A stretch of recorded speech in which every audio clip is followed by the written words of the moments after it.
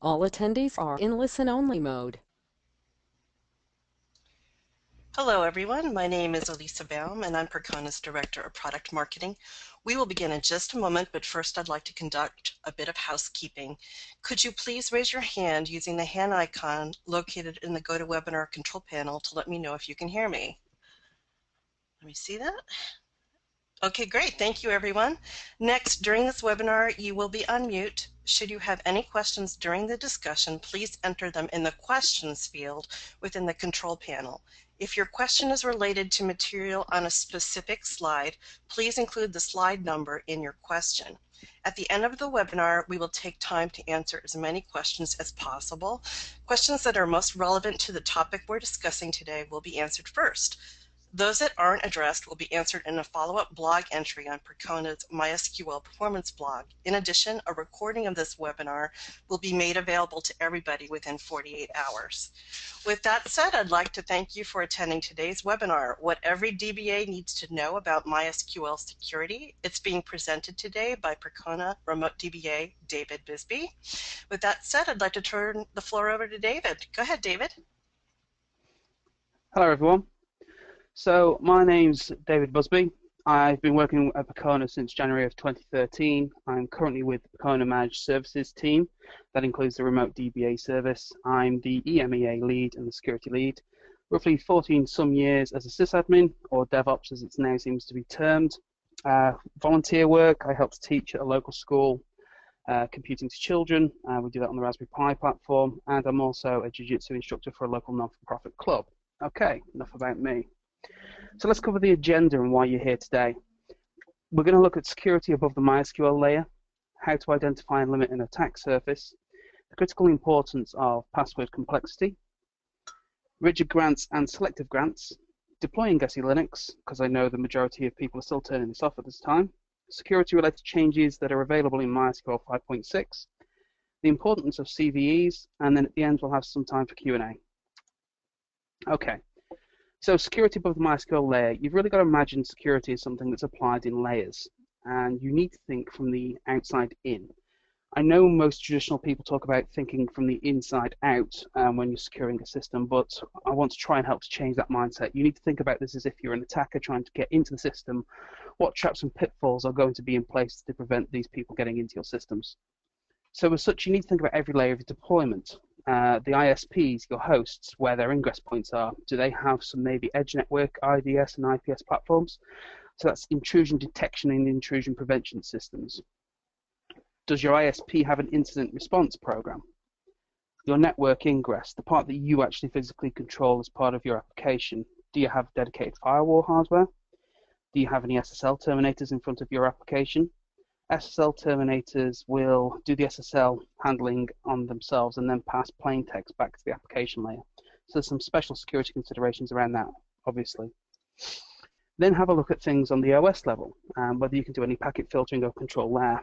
For that, at the very basic level, you've got IP tables, NetFilter, and there's a great new project that's been launched called Hackar Security. It looks very interesting. It uses a Lua DSL syntax.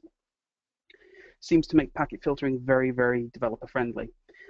Just a general if clause. If not allowed, then drop. I would encourage you guys to go and check it out. So also you need to look inside the internals of your application. Do you have sanitization going on inside your code? So things like sanitizing user inputs. Do you have a web application firewall? Is it configured? And then there's your organizational controls. So continuing this train of thought, there's the old proverb, a chain is only as long as its weakest link. So from the ISP standpoint, you've got, as I've covered just a moment ago, the network ingress, but equally something that gets overlooked on a too large a scale is the personnel. When you call up your ISP or hosting provider, how do they verify who you are? What's their identity verification process? How rigid is this to confirm your identity? What internal security controls do they have in place to prevent, say, malware on one of their call center systems infecting the rest of their network? Do they have any existing compliance certifications, such as PCI, etc.? How do they carry out background checks on their staff? Do they have an existing incident response program with a dedicated team? Does that incident response program have a service level agreement? What about their recurring audits? Do they have anything that's publicly available?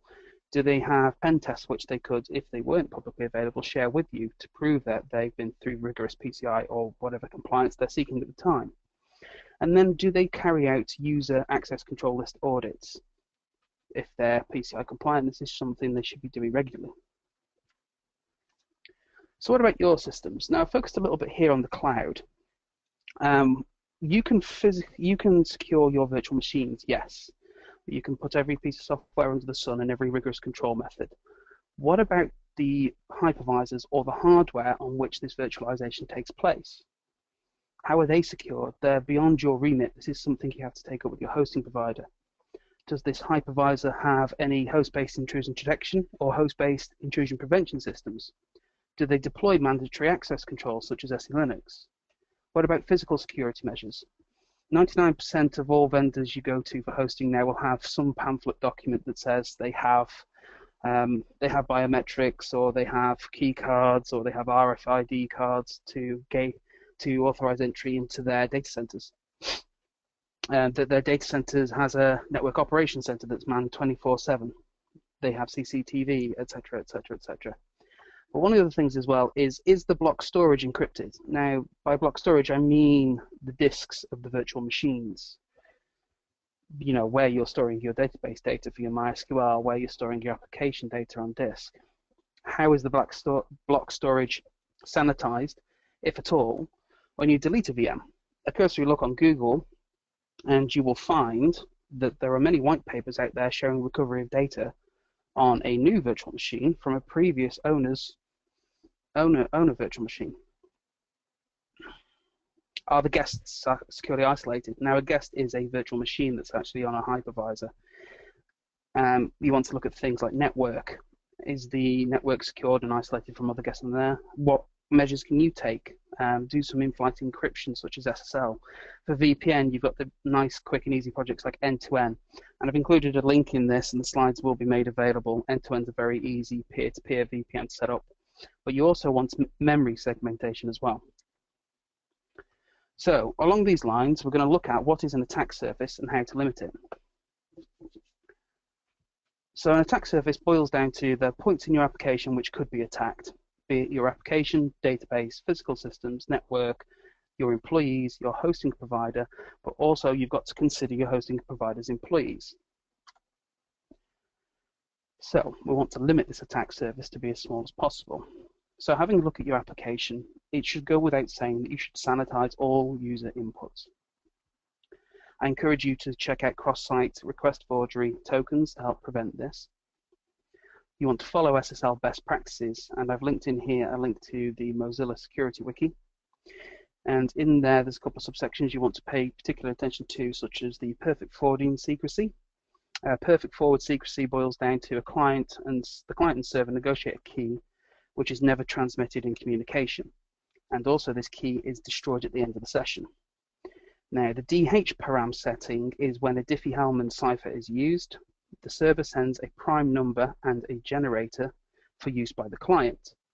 To make sure that it's not been subject to a man-in-the-middle attack, these are signed using the DH parameters. You also want to look at deploying OSCP stapling, which is the Online Certificate Status Protocol.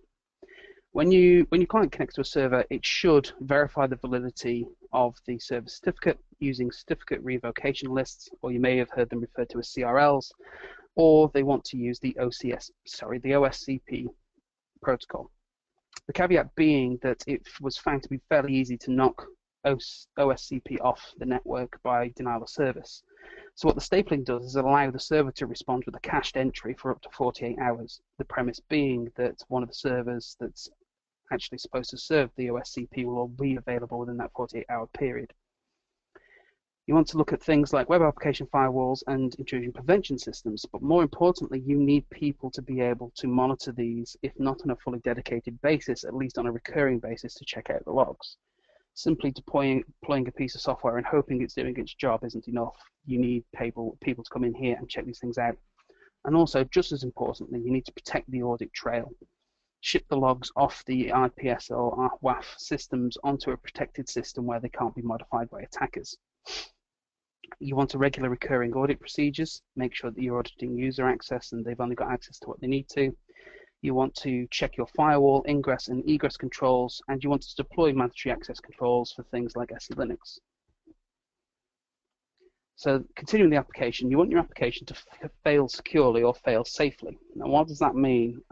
You want to catch application exceptions and log them out so that you're not constantly encountering bugs that are silently hidden. Equally, you don't want to render debug information out to the screen if there's been an issue, because this will throw up a red flag to an attacker that you have an issue with your system which they have exposed. Equally, there's a change of thinking. You must think carefully about the error messages you present to people. One of the more obvious and examples of this is a login form. If a login form displays invalid user and then suddenly starts to display invalid passwords, well, I've enumerated a valid user, and now I can target that user for brute force attacks. A page error that says you do not have access to this page can be used to enumerate points of interest for attacking later. Why don't I have access to this? Is there something interesting to go there and have a look? Then there's just plain simple misdirection. We want to intentionally sour the milk for automated tools. 99% of the traffic you're going to get that is a prelude to an attack is scanning software. Well, scanning software doesn't particularly handle very well changes in status codes. A browser doesn't really care. If you return to your browser 500 status code but then render HTML, well, the browser's going to render it anyway. So I've included a couple of links here. You can do some nice, funny things to misdirect scanning software. You can suppress version numbers reported by your web server, be it Nginx or Apache. You can hide headers such as X powered by, which is sent out by PHP. You can also modify the content of error pages to prevent identification. You can purposely return incorrect response code, as I mentioned previously, and I've got a link off to there. There is a DEF CON presentation I recommend you go and watch called Defense by Numbers, where this is discussed in detail. You want to utilize things like tar pits to help slow down and make it more computationally expensive to scan your software. And most importantly, you must never hack back. This becomes a very legal fire pit. Regardless of somebody attacking your system, the moment you start to attack their systems back, at the very least, you fall foul of the Computer Fraud and Abuse Act. So, limited and attack surface. Let's have a look at your database. You want some logical or physical network segregation from your application nodes just to make it harder to traverse between the two. Logically, you don't want your application service to reach the SSH port on your database server nodes. I don't see any particular reason why that would be needed. You want it to reach port 3306, which is the MySQL, obviously, but not 22, which is SSH. You've also got VLAN segregation, which you can do as well to help prevent things like network sniffing. Again, ingress and egress controls, selective grants, which we're going to get into shortly, complex passwords. Sounds obvious for most systems. This still gets argued as a point for MySQL passwords. I'm going to go into why that is required. You also want to avoid things like identified by the plain password flying over the network in plain text if you've not got SSL deployed. Equally, you don't want to do it on your production systems. Now, the reason I say this is it will appear in your MySQL history file. So if I'm an attacker and I've compromised an application node, let's just say for a moment I don't have a privileged account. It doesn't matter. I'll have a look at your MySQL history and get the credentials for one that is privileged. And then, of course, mandatory access controls like SELinux and AppArmor. What about your physical systems?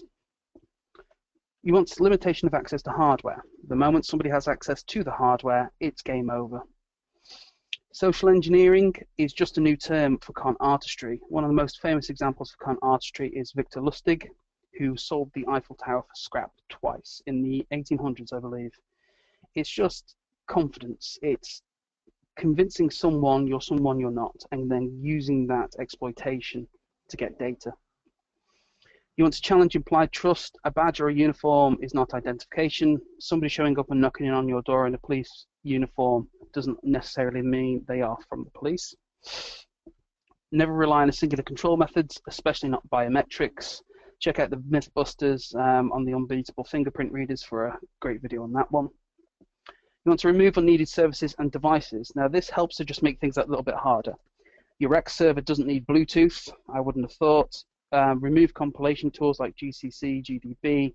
You want to remove desktop environments like X, GNOME, KDE, etc. On the subject of implied trust, Barclays had a £1.3 million theft in a single day when people turned up supposedly to service the desktop PCs of staff. Therefore, when they convinced the staff they were these IT technicians, they bypassed all physical security measures and walked straight into the back. They installed a little device which is shown bottom right here, which is a KVM that runs over a 2.4 gigahertz connection. So for as long as they're in range, they had complete desktop control. You want to look at things like OS level hardening, so you've got the CIS and the Red Hat Enterprise Linux standard, and then of course deploying mandatory access controls. Now, your employees, or the meatware as some people refer to them. Awareness training. It's not as painful as it sounds, and it doesn't have to be as boring as it sounds. It's just helping people to be a little bit more suspicious when somebody walks into the building and says, hey, I'm here to look at your computer. You know, check with your management that that's actually what they're there for. Get the reference number from the company. Social media is also one of the things that a lot of people are a little bit naive about. So I've got a link here, safeinternetbanking.be. They add someone on Facebook as a friend. This person, without thinking about it, accepts the friend request, being as the fact that they'd had 700 of friends on Facebook as it was. And this is where the person goes to town. Little prosthetic makeup to look like the individual they've just added like a friend, and now you've got access to the full friends list. You've also got access to all the posts this user's making, so you know what their close click social circle is. This person then starts to go around his hometown introducing and talking to his friends and taking photos with them and posting them on Facebook as him and tagging him in them. He then puts the cream on the cake by sending a phishing email to get all of his bank information out and then starts ordering off auction sites. I really recommend you watch this video. It's actually presented by a Swiss bank to help promote better internet, safer internet banking. Then in your company, you've got things like bring your own device. If I was an attacker and I was looking to get information off an individual, the smartphone you have in your pocket is the most ludicrous target. It's the largest repository of personal information. For most people, it has their email, it has their banking, it has their social network, it has photos that they've taken throughout the week at least, with timestamps and GPS information and everything on. And then there's the implied trust, as the GIF in the top right shows. Do you want to see a magic trick with the phone? Yeah, sure. Well, thank you very much. I'm going to head out of here as quickly as possible. So then you can move on to things like trying to lock screen bypass if there's even a lock screen on there. Most people don't. Debug abuse via ADB. And then try to abuse the NFC. You've also got remote attacks from things like Karma, Yasagar, which abuses the Wi-Fi protocol to identify itself as a network you're looking for. Malware apps, famous example of which being the Flappy Bird one. When it was taken down off the market, malware authors went to town, injected malware into the application. People pulled it down and were unknowingly, even though the game functioned absolutely fine, were running malware on their phones. And then there's some issues around the Bluetooth stack in Android at the moment where you can remotely crash Blue Droid. So you've got to be concerned about malicious human interface devices. A gentleman named Iron Geek gave a great presentation on this. He takes the Arduino and he puts it inside a clear case mouse. This is termed as a data leak prevention bypass. You send someone what looks like a novelty mouse, they plug it in with a little bit of circuitry intelligence to detect when somebody does or does not have their hand on there. You start to fire your payload at the appropriate time.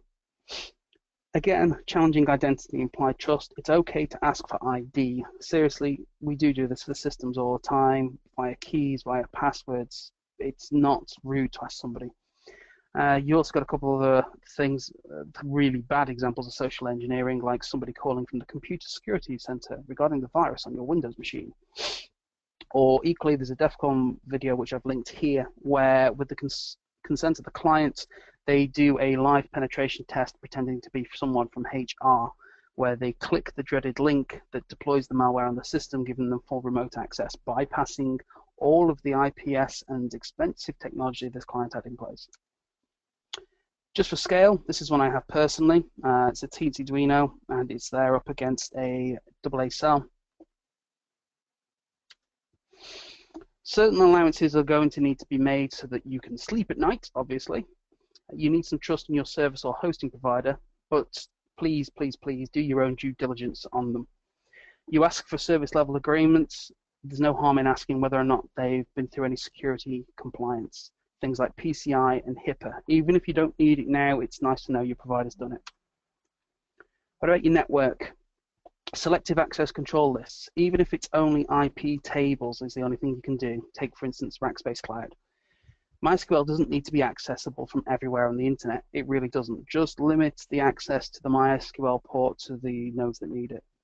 Lest we forget CVE 2012-2122. Yeah, nobody really likes the CVE naming convention. That's why they started to call things like Heartbleed. This one was a for loop that allowed you to break straight into MySQL if you use the wrong password 1,000 times.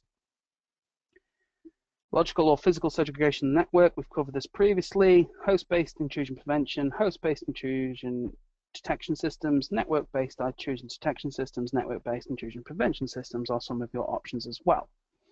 Ensure you have staff looking at the logs. I can't emphasize this enough. Deploying a system and hoping it's going to be the magic solution is just not going to work. Ensure that they're writing the IPS and web application firewall rules as required and doing analysis on the traffic coming in. So, critical importance of password complexity. The default password in MySQL 5.5 is just a standard double SHA-1 pass of the password. The authentication handshake is slightly more complicated. You can see the algorithm for that there. It uses a per connection salt and actually has greater entropy than the stored password hash that's within the MySQL user table. So let's assume for a moment the attacker can grab a hash dump or a packet cap with privileged account logging in. The mitigation then, if they've compromised your application, becomes time versus reward. For whatever reason, they need to get more privileges on your database server to get what could potentially harm your application. So as with encryption, we want to make it computationally expensive to retrieve the original passwords. So here are some sample hashes that you might find in the MySQL user table. A simple brute force will retrieve the original passwords. So I need to Alt-Tab out here. I'm just going to run this really quick. So this runs in a small application called OCL Hashcat. It uses the OCL language and it's cracked all of the passwords in 1.387 seconds. So yes, they're very bad examples of a password, and hopefully everybody here is using a much more complicated one in production, but you can see just how easily the brute forcing this is. So this is very trivial to get the passwords from the original account. This is run on budget hardware. It's done using brute force method. It's not doing anything fancy. If you've got properly configured patterns or word lists, as the Hashcat website will tell you, you will get much faster hash rates. Here I'm doing about 270 million hashes a second. Most of the things you read about where some passwords were hacked is actually where they've been disclosed and they were hashed with a weak algorithm. Things like LinkedIn, where they used MD5 with no salt, if I remember correctly. MySQL only seems to use salt with the passwords on the network authentication side, the MySQL NA as it's sometimes referred to. So conclusion here, the greater the complexity of a password, the longer it's going to take to retrieve. Hopefully that gives you the edge on somebody having compromised your application node between now and them having complete access over your database, which, with you guys being here, as you know, is the meat of your application. So rigid grants and selective grants, they're really interchangeable terms. Basically, they boil down to the principle of least privilege or least access, or POLP. Think of user ACL audits, which are a PCR requirement. What access does the user have? Do they really need this access? What are the reasons for this access? We do this for the individuals, but you also need to do it for the systems. Your application doesn't need grant all. It probably only needs select, insert, delete, and update. It doesn't need to be able to create and define UDFs, etc. Equally, as I've mentioned down, we need to be worried about super privilege, create routine, insert privilege, and file privilege. So you need to really understand that the with grant option is the key maker. You need to understand that the super privilege can kill any process, regardless of whether it's the user of the process or not. It can write to slaves even when read-only is set to 1. It can stop and reset all slaves.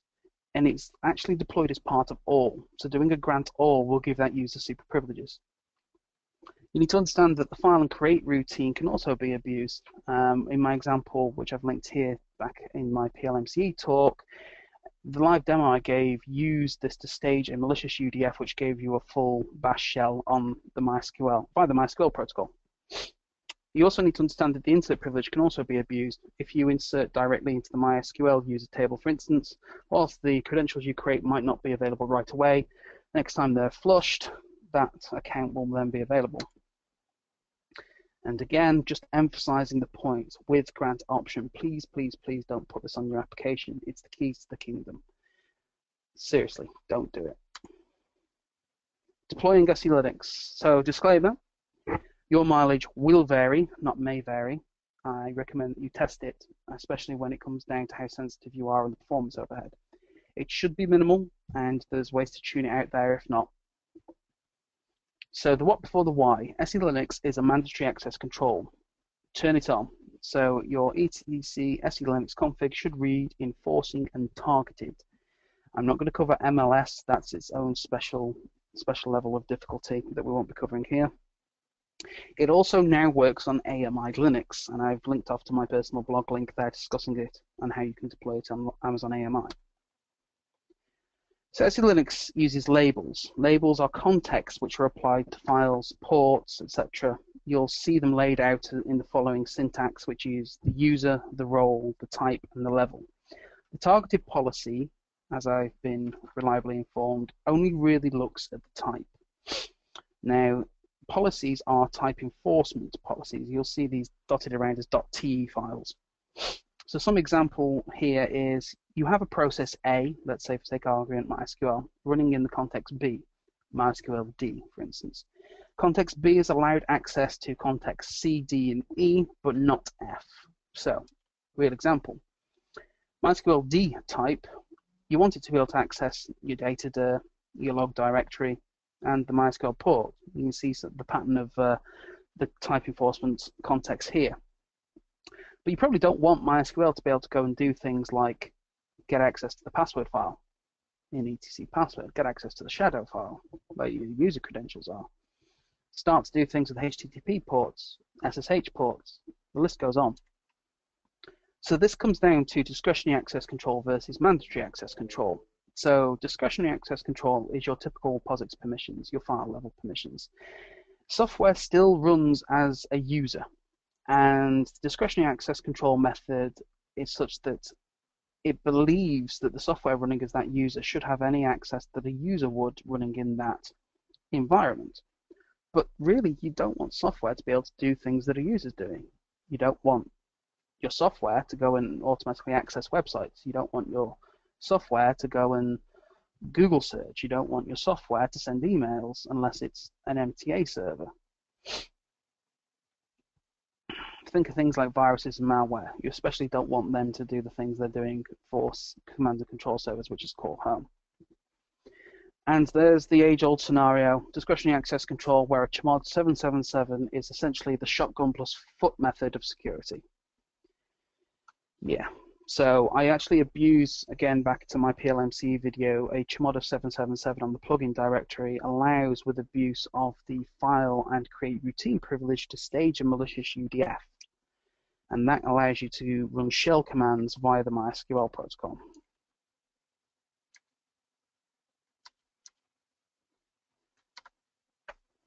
Okay, so debugging. Most important thing when you're working on a system, you want to know how to debug it. Set enforce 0. This is the only time I'm going to ever advocate this. It sets it in permissive. It does not set it to off. This puts it in a log-only mode. But you must ensure you always go back to set enforce 1, which puts it in enforcing mode. Liken this to when your ISP might ask you to deploy an RDS system where they put it in training mode. This will allow you to run all of your tasks, log all of the blockages that would otherwise occur, and then go back to a secure environment after addressing the policies and the context labeling which might be wrong. Now, there are a bunch of new tools which make this even easier. The SE troubleshoot server gives you a nice friendly kernel message that tells you to run the SELalerts-L with a unique UUID for the event, and it will actually output in plain English what the issue was and what it thinks you can do to remediate the issue. If you're a Python dev, you can use the libSELinux Python to start interacting with these services as well. 9 out of 10 issues are incorrect labeling. Common gotchas are new files and directory inherit labels. However, moved copies of files keep the original context they had before they were moved. So SELinux arrests out of context behavior, as I mentioned before, the UDF staging of a malicious UDF. Now, with SELinux on, by default, this is blocked. It's an additional layer of security. It's not a replacement for multiple layers. CVE 2013-2094 was not blocked by SELinux by default. This was a privilege escalation using perfSW event. It does, however, allow just-in-time patching where possible using SELinux.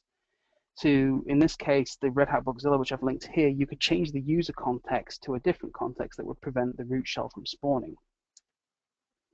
So living with SELinux, most of your tools have the -Z or -Z option.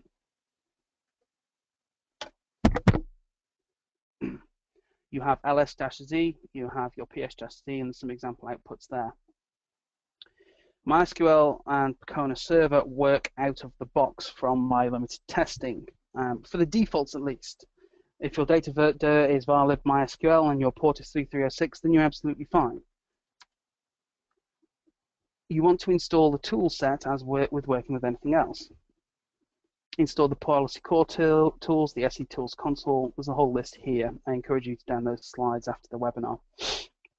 There's a couple of booleans within SELinux, which is the MySQL connect any. It allows MySQL D to connect to all ports. You possibly don't want that one on.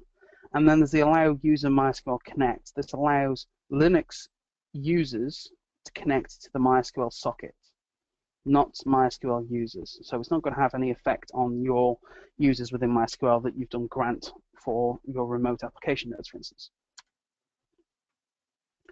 So quickly then, what if you don't want the defaults? What if you want to change the data directory? Well, that's easy enough. You just need to tell SELinux that you're using a custom directory path. As you can see here, it's a very simple regex pattern. How about the port? Simple again. Just let SELinux know that you're changing the port. Equally, orchestration frameworks make this easier to use and easier to manage. For example, in Ansible, you have, with the libSELinux Python module installed, the ability to set the various contexts on files as you deploy them. So there's an example there where I've set the owner and group to MySQL, I've set the mode to 0755, it's a directory. I've set the appropriate labels for the user, the role, the type, and the level. You can also use it to manage the SE booleans across your systems. Okay, so security-related changes in 5.6. Password expiration. Now, you can set the default password lifetime by default is 360 days. And you can disable password expiry by setting this to 0 if you really, really needed to. Again, I wouldn't recommend that. You have different types of behavior you can deploy here. Disconnect on expired password. You can set this to no, and it will drop the user to a sandbox in which the only thing they can do is change their password. Or you can set it to yes. If the password is expired, it will just shut down the connection entirely.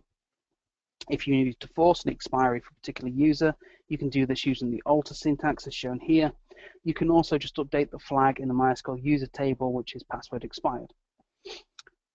I have done some testing locally, and I found this to not be available in MariaDB 10, and it's to be implemented in later 10.x versions. I've linked there the discussion thread that's on Launchpad, and just to note there, my testing was done against 10.0.1.2. There's the password validation plugin. This goes back to the password complexity I was mentioning before. So the validate password policy is set to a level. In this case, you've got low, which is anything greater or equal to 8 characters. Medium, which is all the requirements of low, which is greater than or equal to 8 characters. Has to have greater than or equal to 1 number, greater than or equal to 1 uppercase. and then it goes to strong. I'm still not quite sure why this wasn't called low, medium, high, but there we have it. We've got low, medium, and strong. All the requirements of medium, but also has the ability to specify that any substrings that are greater than or equal to 4 characters must not appear on a specified dictionary file. It's extremely customizable. You can set where the dictionary file is. You can set what your minimum password length requirement is. You can set what your mixed count is, your number count, your special character count, etc. It is circumventable. It's understandably circumventable. If you go off onto another machine and you use that to do a select password parenthesis, the weak password, for instance, and then use that in your grant syntax when you put it in the when you're creating the user, MySQL is not going to try and reverse engineer the hash that you put in. It's going to trust that it follows your password guidelines.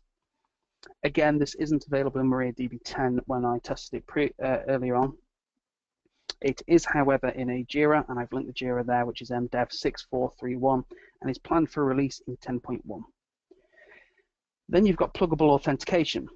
Pluggable authentication, the default one shipped by Oracle is the SHA-256 password plugin, and this stores the resulting password hash in the MySQL user's authentication string column. It opens the possibility for stronger algorithms as well, things like bcreate to PDFTK. It allows the API to be exploited, if you will, to make things more secure. It's not yet available again in MariaDB 10. There is a dev list thread I've linked here, and it will be implemented, as I understand it, in a later 10.x version. SSL. Now, I know SSL's had a bit of a beating lately with Heartbleed and all the review that's going on, but still, it's one of the core systems used for encrypting data in flight. You have a tunable cipher spec. You can actually specify the limited amount of ciphers that you want to be able to use in your SSL communications. Again, I'd refer you back to the Mozilla Security Wiki for recommendations there as to what are strong algorithms.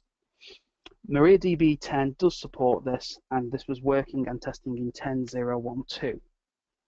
It does have a high performance overhead. However, this is mostly just down to the connection handshake. So if you use connection pooling, etc., a lot of this issue goes away. The client cannot force a SSL or TLS connection, however, and there's a link here off to Todd Farmer's blog post which discusses this issue. And in these sort of events, what will happen is it will silently fail to negotiate an SSL connection and continue in plain text.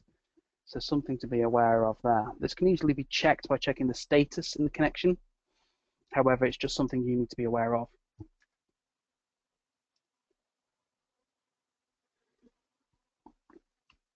Okay, so now we come down to the importance of CVEs. A CVE is a common vulnerability and exposure. It's the common classification and notation used of known vulnerabilities. So CVE 2013-2094, which is one I was discussing before, is basically a serial number for the perf SW event that we mentioned that allowed local privilege escalation. It's the common indicator that vendors and researchers will use in general to discuss a vulnerability and its patching. You also have something called CVSS scoring, which helps to estimate the impact and severity of the issue. The syntax did change in January of this year to allow more than 9,999 filings per year.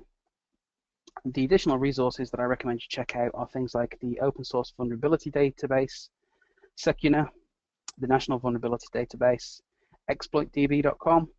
There is a subreddit called NetSec on Reddit that's worth keeping an eye on. There's the good old Hacker News on news.ycombinator.com. And finally, it seems the full disclosure list has been reopened under new management. And with that, I'd like to hand over to Matt. Dave, thanks so much. Some really great insights into what people should be aware of, not only for security for MySQL, but other parts of their infrastructure and applications. Just want to remind everyone that we are taking questions, and just fill out the question form in the GoToMeeting application. And then cover, we have a few webinars coming up. Dave, thank you so much, and audience, thank you for joining us. The next webinars are, actually, before I do that, let's talk about some services that Percona offers. So related to security, we offer a variety of services, but two that stand out are our consulting and our managed services offering, including remote DBA. Consulting activities are typically shorter term engagements. And for security projects, for example, we do gap assessments on MySQL and infrastructure and implement changes in collaboration with the customer. These are available for remote or on-site activities and projects. And then for more longer term needs, that's where our remote DBA team, that including Dave Busby here,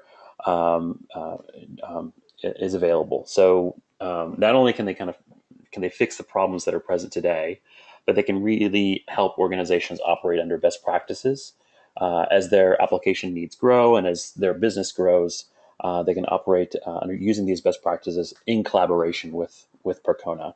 And beyond just some of the topics that Dave presented here on security, it's a service that manages your entire database operations needs if needed.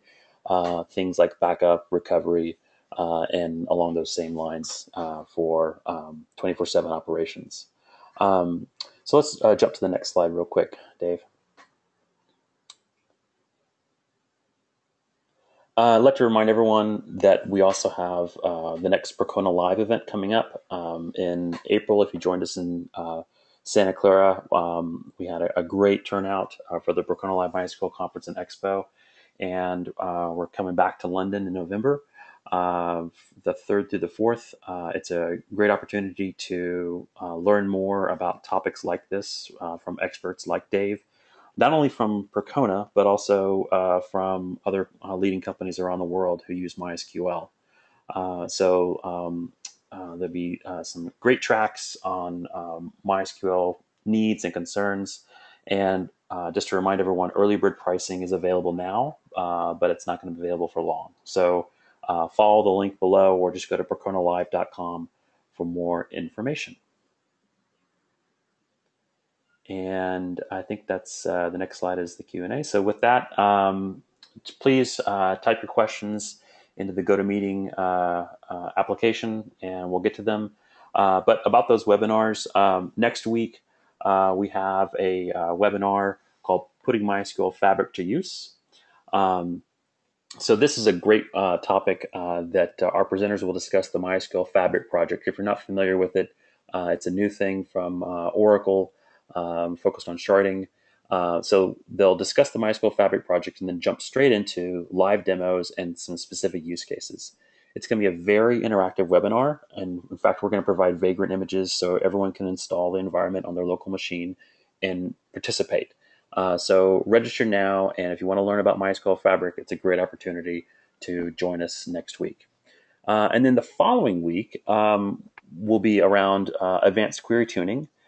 So there's a webinar planned for called Advanced Query Tuning in MySQL 5.6 and beyond. It's where one of our consultants, Alex Rubin, will discuss advanced techniques to tune MySQL queries and indexes to significantly increase the performance of your application. It's going to include Percona's best practices for optimizing MySQL queries and include new topics, especially related to MySQL 5.6 and Percona Server 5.6. So some great upcoming webinars. And visit percona.com to register today and get them on your calendars. So with that, we'll get to some questions, and we'll start with a question about vendor appliances. So Dave, you there?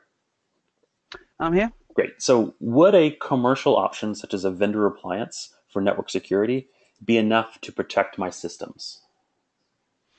It depends on the level of service that you're going to get from that vendor. If you get a black box, which, let's say for sake of argument, it was something like the Google search appliance, which you deploy and you forget, then my answer to that would be not a very good, it wouldn't be a very good solution. If you, however, there are vendors out there that employ a subscription-based service, whereby they monitor this appliance and they update it with the rules, etc., for emerging threats, then you are much better protected, and that would be the one that I'd encourage you to do. Again, this comes down to doing your own due diligence.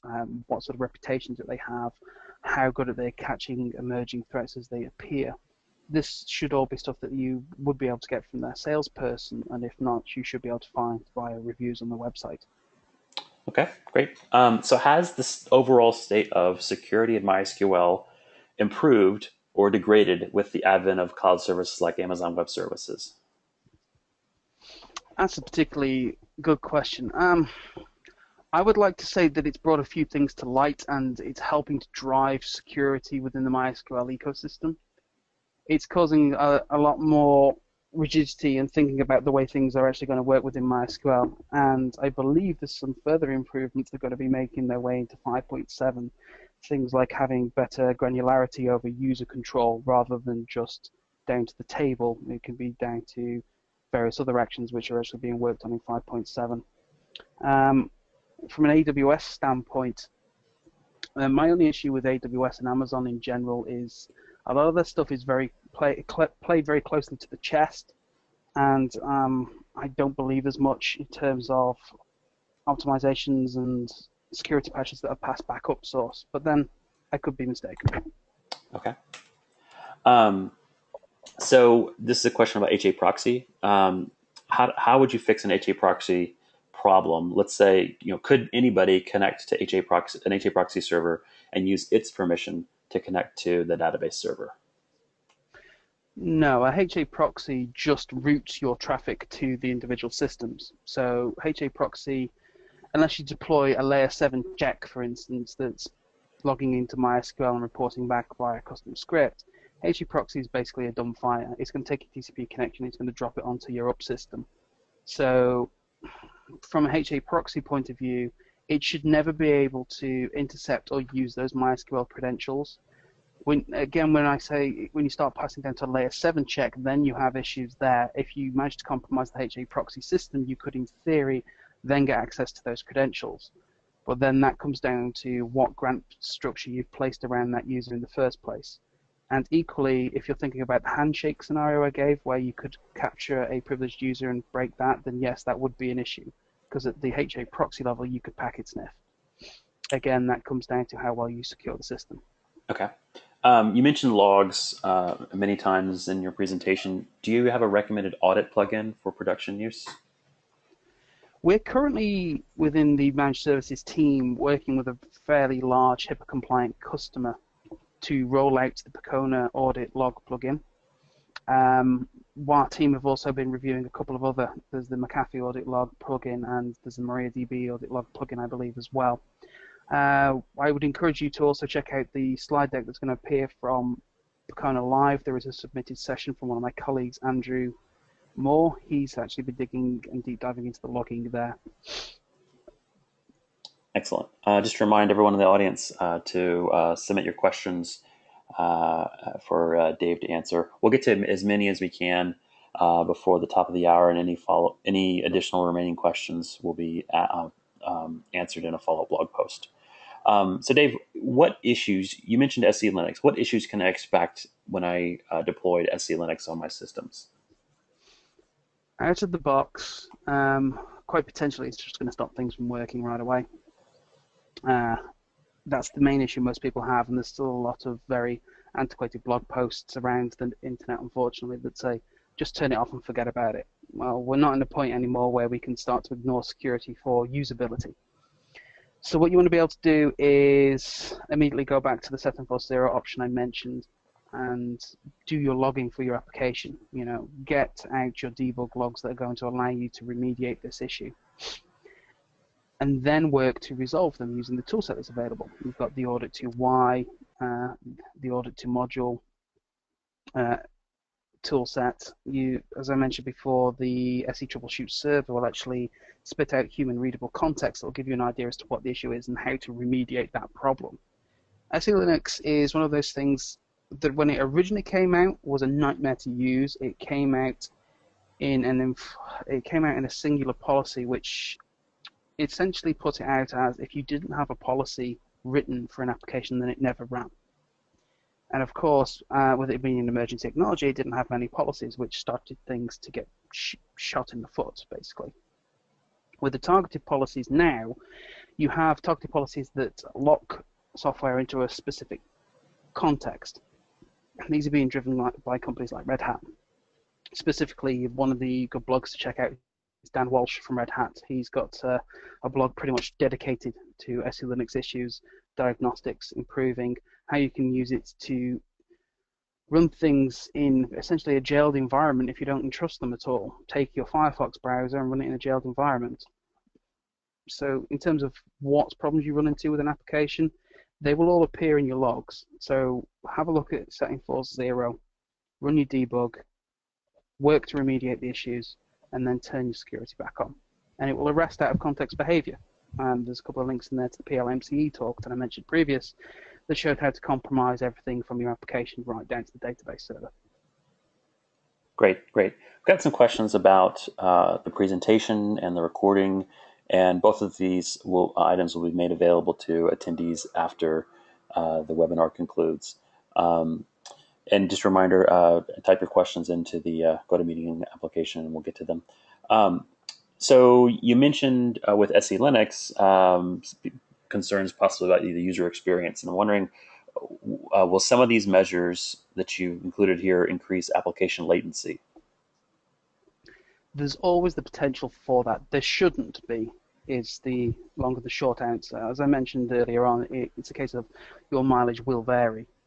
It's no replacement for testing to see whether or not you get latency. If you turn it on and everything works as expected, but your latency shouldn't suddenly shoots up, then it may be down to SELinux. It comes down to how much of that is an issue.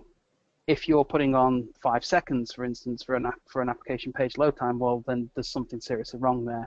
And you could have a look at tuning things like the ABC cache. It could be warm-up time. Like anything else, it takes time to put everything into memory when it's reading from disk.